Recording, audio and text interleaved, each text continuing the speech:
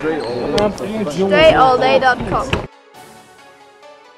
So I'm going to go through the legs here with a quick in and out, then a cross back over to the right, and then I'm going to kind of hop step into a floater. It's kind of a floater slash jump shot move there from about 12 to 15 feet from the basket.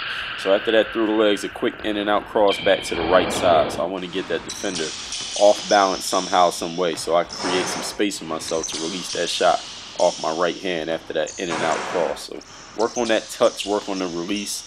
Go off glass, go nothing but net, whatever you need to do to make sure you finish. Work on your game.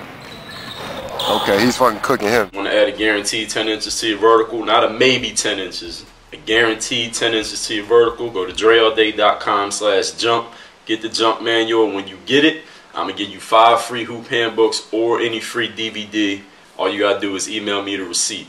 DreAllDay.com/jump. Get your bounce up. Thanks for checking out this video. Make sure you follow all my top content up here. Follow me on all your favorite social networks right over here. And make sure you are subscribed to catch all the new content I put on this channel every single day.